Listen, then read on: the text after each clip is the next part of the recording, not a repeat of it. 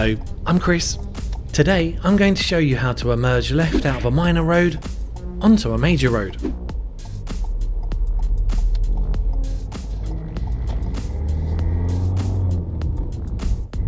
I'll also show you how to turn left from a major road into a minor road. I'll be giving you some tips along the way to help you be a safe driver and cut down the amount of information your instructor will need to tell you, which will save you time and money. I'm turning left at the end of this road. On the approach, you'll see another road going across at the end. It's called a T-junction, as it's shaped like a letter T. This is where a minor road joins a major road. I can see some hazard warning lines in the centre of the road, this time warning me that I'm coming up to a junction. Although there isn't a give way sign at this junction, I know I've got to give way as there's a double broken line. Sometimes there's a white triangle painted on the road too. And at some junctions you'll see a stop sign and a solid white line. You'll have to stop at these, even if the road you're joining is clear. If the road is definitely clear and safe, then you don't have to stop at a give way line, which I'll demonstrate and talk you through later. But if you're just starting, then you'll probably feel more comfortable to stop, make sure it's safe, and then go once it's clear.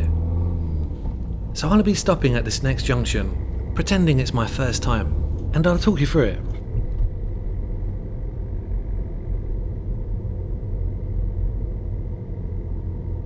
I'm turning left at the end of the road. I'll now check the interior and left mirror to assess what's behind. Signal left and keep left.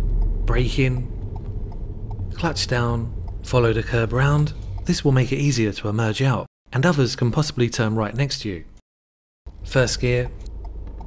I'll stop once the give way line looks like it touches the bottom of this mirror, although this reference point may look different for you as it varies from car to car and different seat positions and height. Observe properly for others, but don't stare in just one direction, or you'll miss something else. Straighten the steering, use the mirrors to check the position and speed of vehicles behind, and accelerate if it's safe. The last junction was a closed junction, which meant that on the approach, I couldn't see who was on the major road, because of buildings and other obstructions. Always use first gear for these after you've slowed down, as it's really difficult to see. Don't be afraid to lean forward in your seat to get a better view, and you might need to carefully creep forward to see round obstructions, but be ready to stop. In this previous video I showed an open junction. This is where there's a clear view on the approach with minimal obstructions. If it's definitely clear and safe, then slow down and you can use second gear.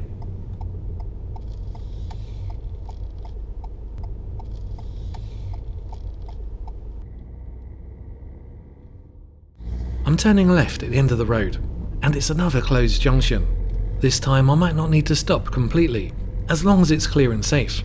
I've checked the mirrors, signalled left, position to the left following the curb, brake in, clutch down, first gear, observing to the right, left, right again, it's safe, but keep checking, gas, biting point, smoothly raise the clutch with more gas as you straighten the steering. Then use the mirrors to check the position and speed of vehicles behind. Some new drivers only check to the right and emerge out without looking left, but then I could have hit this car that was in the middle of the road.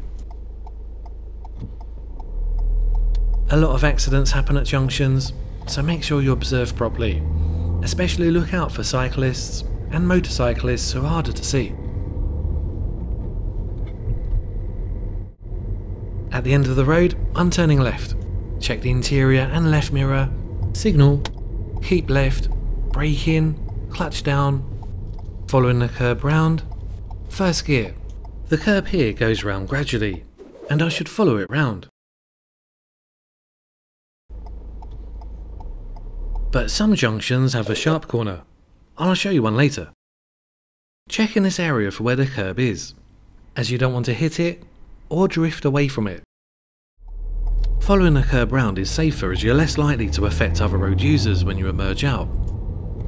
Don't forget, if there's enough room at the junction, then someone else might want to turn right next to you. You should give way to people that are crossing or waiting to cross at a junction. Approach the junction slowly and check both sides for any pedestrians. You mustn't encourage them to cross, so you can't wave at them in case you wave them into any danger.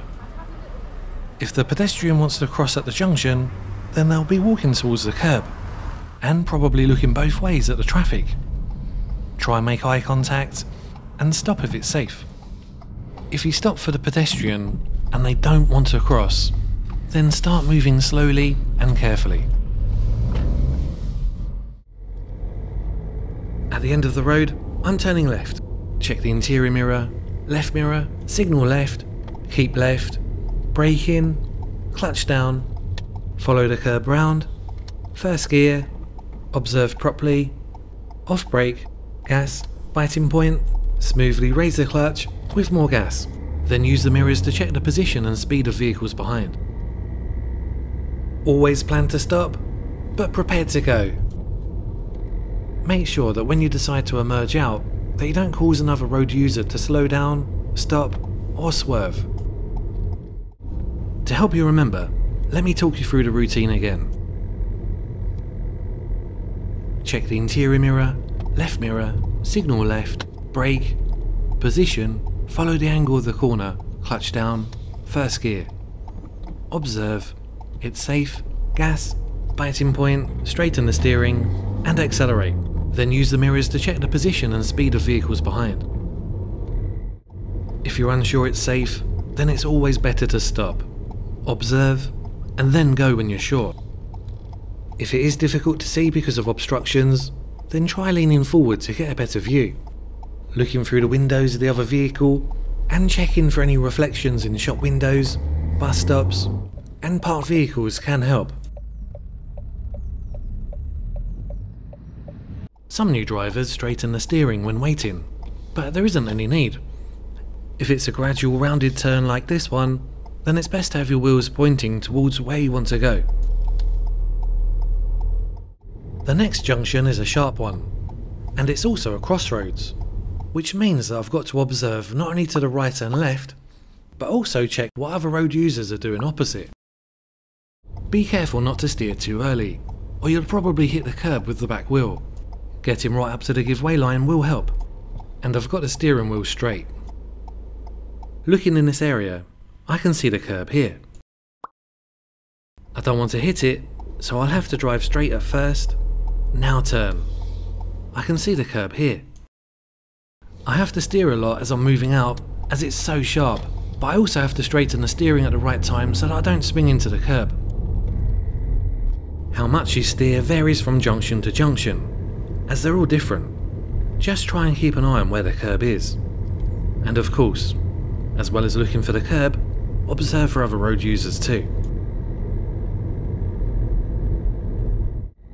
This time I'm going to make some common mistakes.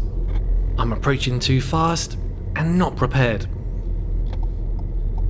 I've positioned badly to the right, and I've stopped too early, not up to the give way line, in third gear. Changing down to first just before the give way line helps you be prepared to go. Now I need to creep forward to C.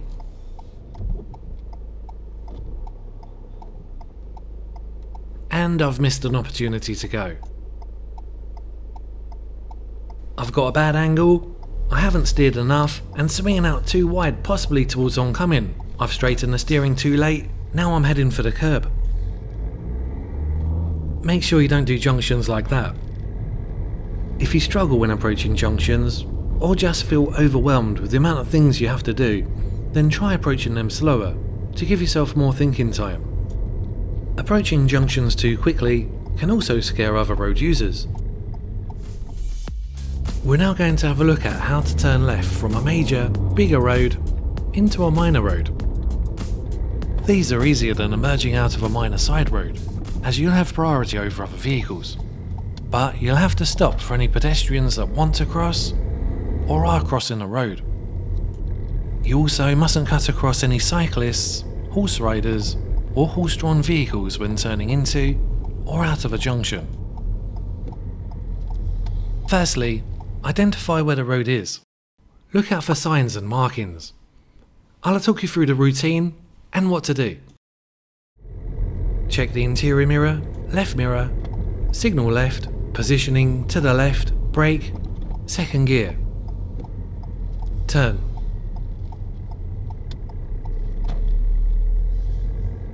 Then use the mirrors to check the position and speed of vehicles behind. For that last turn, I was driving at about 10-15 miles per hour, so second gear was best. But if you're turning into a tight road like this, or one that goes up a steep hill, then you might need to slow down more and change to first.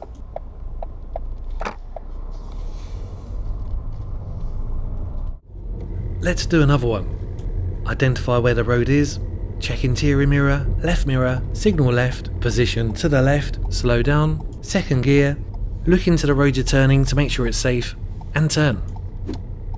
Then use the mirrors to check the position and speed of vehicles behind. Make sure you release the clutch before turning so that you don't coast, which is basically freewheeling. If you see any pedestrians near the junction, then slow down and be ready to stop if they want to cross or are crossing. Make sure there aren't any cyclists going past you on your left, as they've got priority too. If you feel overwhelmed by all the steps you have to do, then try driving slower. A lot of mistakes happen because the new driver is approaching something, such as a turn, too fast, and not giving themselves enough time to think and react.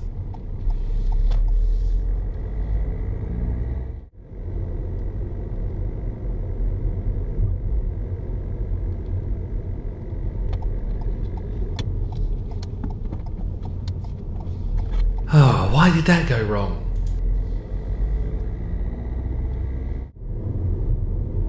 Although you've got priority to turn left over other vehicles, you never know what's going to be in the next road you're turning into. There could be parked vehicles, pedestrians wanting to cross, or already crossing, or a traffic jam, so be careful. If you can't see what's in the road you're turning into, then slow down and have the foot brake ready.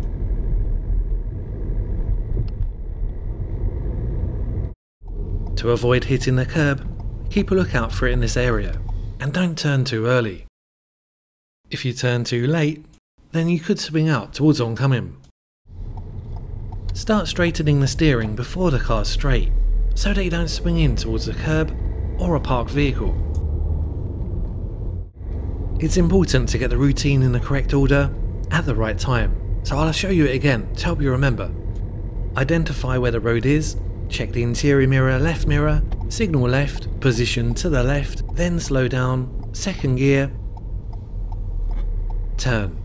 As always, keep a lookout for cyclists before you turn. Now use the mirrors to check the position and speed of vehicles behind. Signalling at the correct time is important. Too early and it might confuse another road user. Signal too late, and they might not be able to react in time. If you're looking for an online course of driving tips, then have a look at our website.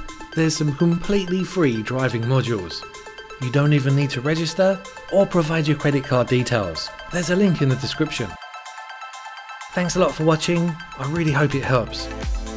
Subscribing to our channel really helps us make more videos. In the meantime, keep safe on the road, and bye for now.